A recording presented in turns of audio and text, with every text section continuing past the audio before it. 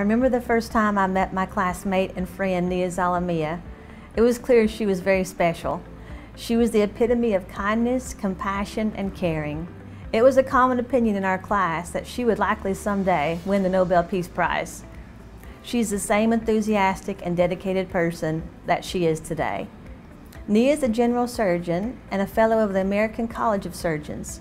She was nominated for this award because of her outstanding work as a leader of the Memphis Mission of Mercy, a nonprofit organization that has made 22 trips to the Philippines since it was founded. Nia's parents, Renato and Norma Zalamea, were the founders of the mission in 1999. Over the years, the organization has recruited a small army of mostly Memphis-based doctors, nurses, and support staff who've treated thousands of people in the towns and villages of the Philippines. Nia's parents, Renato and Norma Zalamea, immigrated separately to the United States from the Philippines in the 1970s and found their way to Memphis.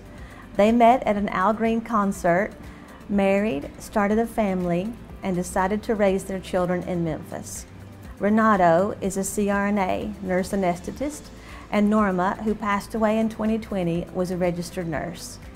Their desire to serve the poor on a global scale helped instill in Nia a love for service medicine that she carries forward today.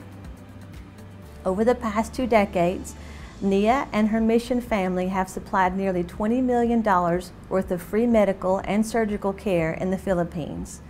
Memphis Mission of Mercy has been able to perform surgeries that resolve difficult and sometimes significant health concerns in operating conditions that are far from ideal during their trips to the Philippines. When COVID curtailed travel, they continued their work by collecting necessary supplies to those in need.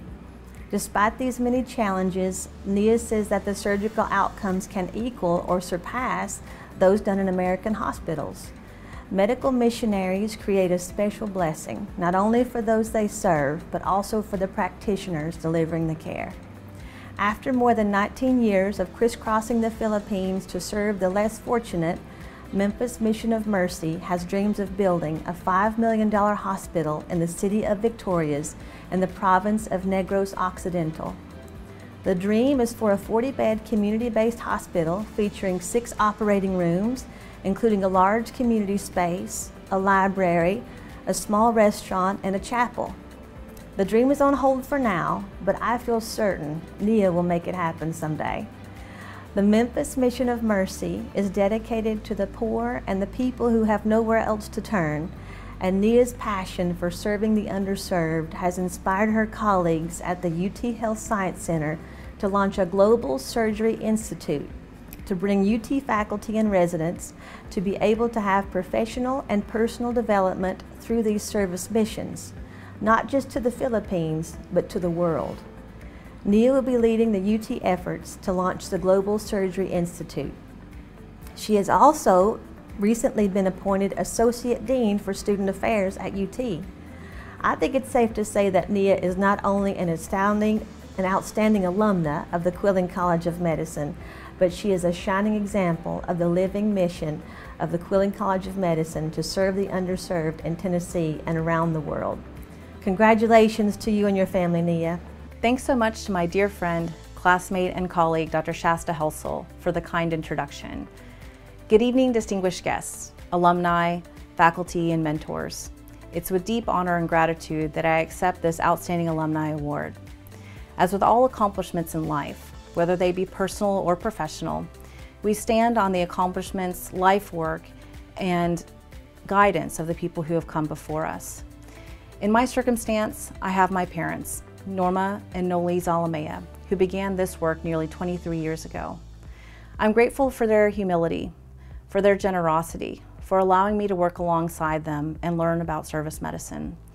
I'm grateful for their guidance in showing me how to continue this work moving forward. When I first matriculated at Quillen College of Medicine, I knew that service medicine was my calling.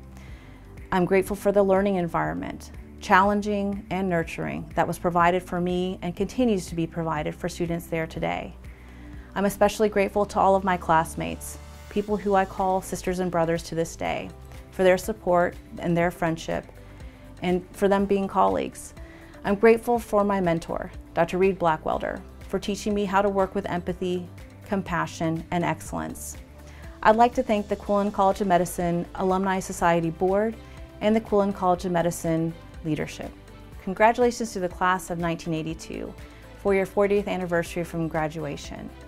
And as with all classes that come before us and come after us, I will forever believe that my fellow classmates, the class of 2004, is forever the greatest class that has ever graduated from the Quillen College of Medicine.